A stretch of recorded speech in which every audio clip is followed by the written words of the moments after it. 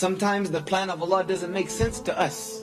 Sometimes it seems as if the plan of Allah is not really working out. You see, this is how tawakkul works. It's not about understanding the plan. Makaru wa makarullah. We plan and Allah plans. Wallahu khairul makirin. And He's the best of those who plan. You can make all the plans you want in your life, and it might not work out like that. It might not work out like that. But one thing you should know is that if you put your trust in Allah,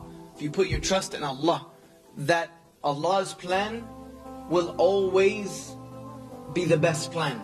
And it might not be what you want at first. It might not be what you want. But Allah Jalla wa Ala knows it's what you need.